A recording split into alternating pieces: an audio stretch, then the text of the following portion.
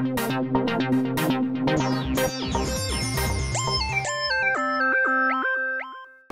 Moulton, David Musial.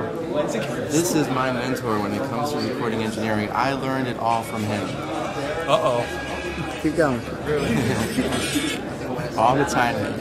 And I'm now very, very, very proud and happy to be involved with the Moog Foundation. At the moment, I'm helping Michelle as the Director of Academic Membership and Development.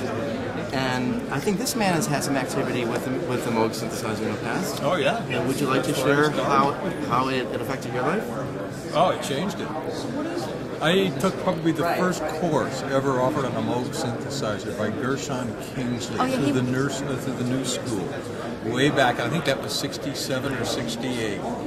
And within 15 minutes, I went, whoa, I know where I need to be for a long time. I'm still doing it. So thank